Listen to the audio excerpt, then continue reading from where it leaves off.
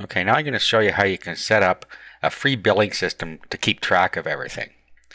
What we're going to do is we're going to go down in our cPanel for our regular hosting to Fantastico Deluxe. Now remember, when you set up a hosting reseller account, you also have a cPanel with that account. So you have your WHM panel for looking after your hosting clients. You also have a cPanel to look after your own domain that your site is on. Okay, so what we're going to do is go to Fantastico Deluxe. Okay, now we're going to roll down until we find the hosting billing products here. Okay, hosting billing. You have on this server we have Account Lab Plus and PHP Coin. PHP Coin is the one I'm going to show you here. Of course, you can use any billing system you want. There are some that are free and some that you have to pay for. PHP Coin is free, so that's why I'm going to show you how to use this one. So click New Installation. Okay, and then I'm going to put this in a subdirectory.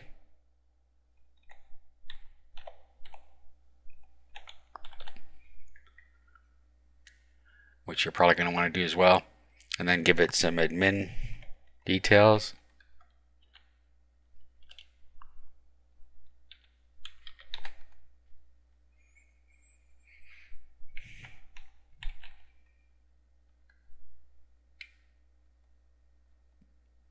Okay, site name. Okay, so this is going to be the name of your hosting company. Okay, install PHP Coin. Finish.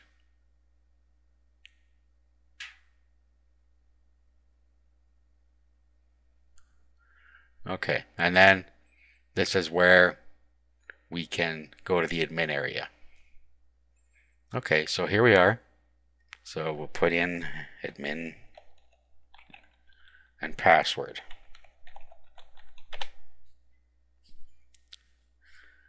Okay, so here is our front end. Now we have to go through the setup process at this point. Now on this page you have a bunch of information. It tells you about the status of your server, your clients, your help desk tickets, your orders, etc. You're going to see all this on this page here. Okay, but what we're going to do at this point is we're going to go and set up our plans.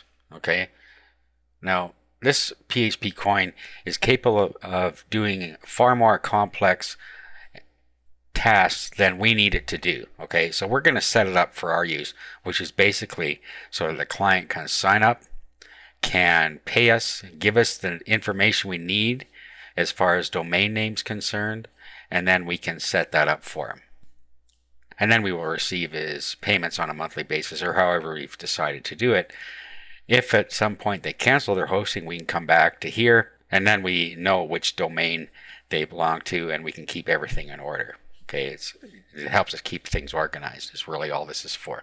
Okay, so what we want to do at this point is go to admin. And this is where we can administer how we need things to work. Okay, so what we're going to want to do is we're going to want to set up our products. Okay, so we have our products, vendors, pay links, IPNs. So let's go to products. Okay, we have a sample hosting product and a sample non-hosting product.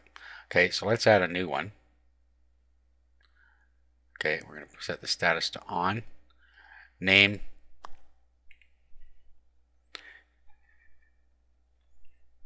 Okay, so we set up a 50 gig hosting plan.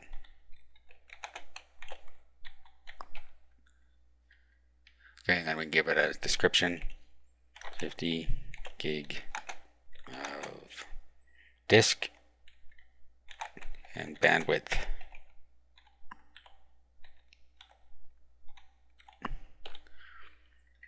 Okay, and then the unit cost here, we'll say 2.99. Okay, the way the tax is going to work, okay, we'll have to set that up a little later. Client scope, Okay, all visitors, all active clients are group defined. We're going to want all visitors because we want all visitors to be able to see that. Okay, down here, domain type, NA, because it's not really a domain, it is a hosting. Okay, now this is the number of domains they can have. So we'll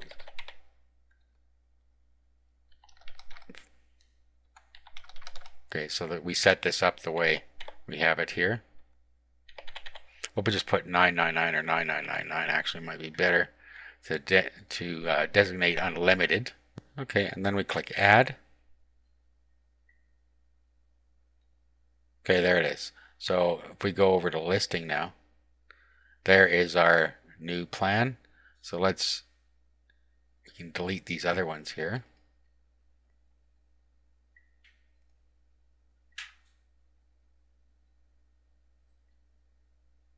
No.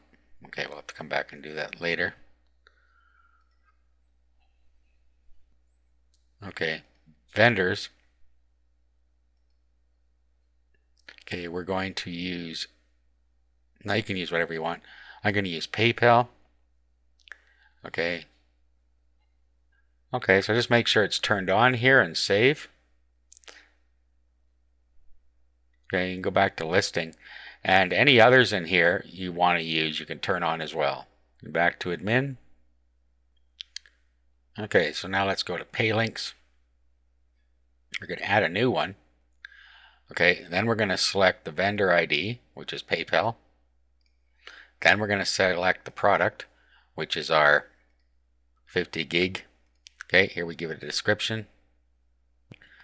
Okay, now we have to put our pay link in here. Actually, forgot to put the description. Okay, so in the description, put 50 gig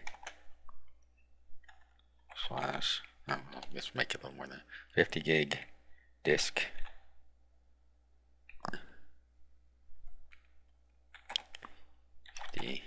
Gig bandwidth. Okay, now here we need to put in what's called a pay link. Now you can put really anything you want in here depending on what you're using. You could put in, for instance, if you just wanted them to send you a check, you could just give them advice to do that here. But since we're using PayPal, we want to use a proper pay link.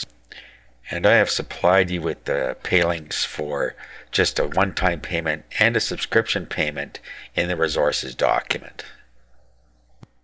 Okay, so I put in the subscription code for this and saved it.